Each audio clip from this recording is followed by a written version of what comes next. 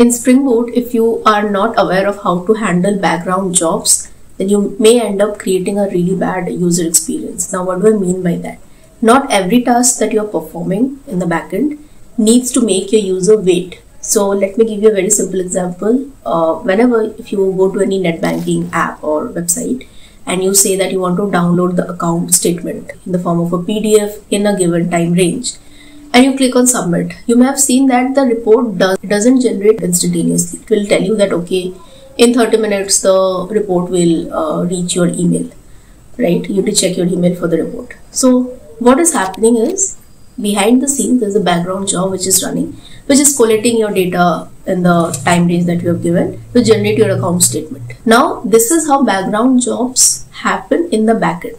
If you had done this synchronously, the user had to wait for the report, which would range from a couple of seconds to a couple of minutes. We do not know.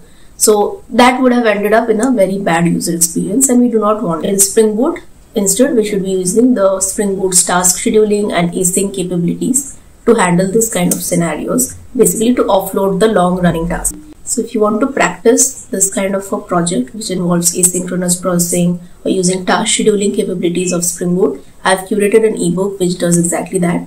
It has many different project ideas. It has many different practical project ideas similar to what we just discussed.